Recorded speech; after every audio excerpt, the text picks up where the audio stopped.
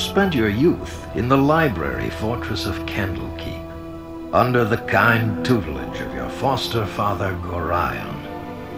Imoen shared this home, a kindred spirit. Her background was as mysterious as your own.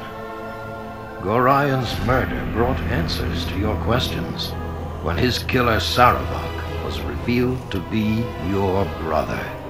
You and Saravok were a product of the Time of Troubles, a chaotic period when gods were made flesh and forced to walk the earth. One such deity foresaw his own death and walked the land before the cataclysm.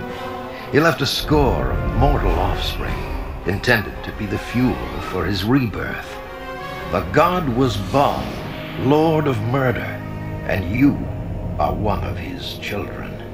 Saravok sought a war of sacrifice to prove his worth, believing he could become the new Lord of Murder.